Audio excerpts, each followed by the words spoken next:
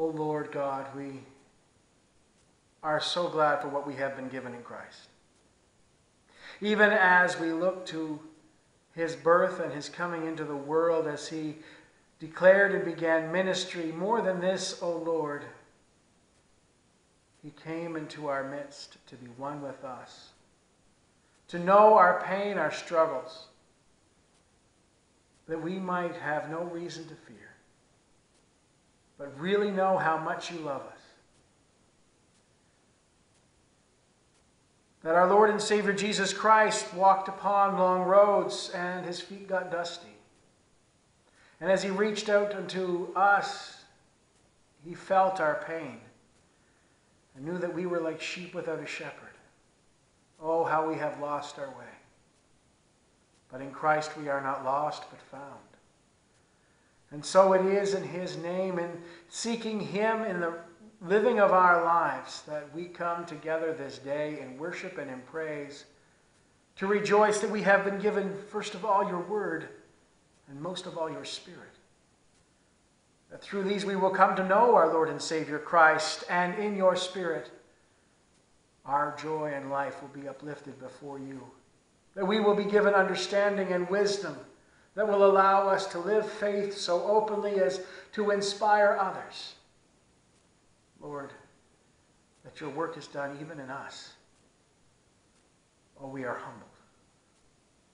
Humbled that you have chosen us to live such a life. And from this moment, to be recognizable as your children, to be guided by your word. Lord, we pray and thanks for those who have in our lives spoken to us of this word, at times receiving mockery from us. At times, Lord, challenging us with their own discernments. Lord, we're thankful for the guides you have given, even as you have called us to be guides now ourselves. Lord, we don't know everything. We don't understand all this, but, Lord, you will give us understanding as we need it. You will guide our steps and journey if we listen. And so, Lord, this day we pray for the discernment to listen and to receive the guidance and strength that you offer. Lord, guide us all in the work that is before us, whether it is the work within your church or in serving our community.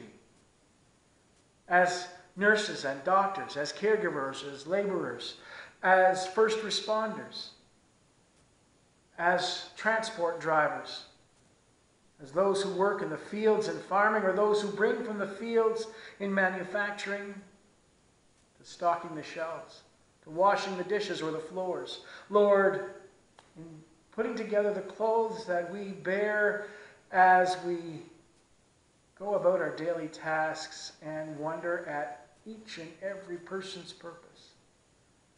Lord, help us to find our way and the joy of our life. As in service, we serve one another, but over this all, Lord, we seek to serve and honor you.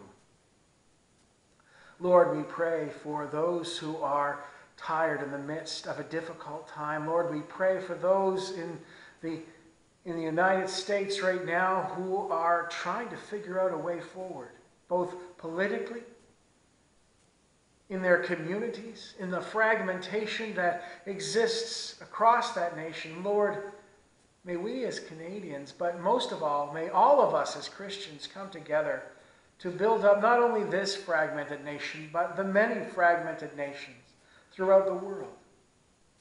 Lord, there are civil wars still going on. There are factions within nations that are hurting the civilian population. Brothers and sisters in Christ are at each other's throats, and religions fight against each other when they ought to be seeking to love each other to the discernment of truth which is in you. Lord, we're going about this all wrong. Help us to follow Christ again, to listen to his word, to love as he taught us to love. And so, Lord, hear us as we declare our faith in words that have long stood in the church as a declaration of faith before all peoples and amongst ourselves. Lord, hear us even as we finish this prayer. In Christ we pray. Amen. And so we declare these words. I believe in God the Father Almighty, maker of heaven and earth, and in Jesus Christ, his only Son, our Lord, who was conceived by the Holy Ghost, born of the Virgin Mary, and suffered under Pontius Pilate, was crucified, dead and buried. He descended into hell. The third day he rose again from the dead.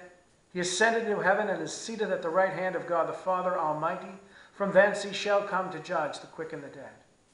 I believe in the Holy Ghost, the Holy Catholic Church, the communion of saints, the forgiveness of sins, the resurrection of the body, and the life everlasting. Amen.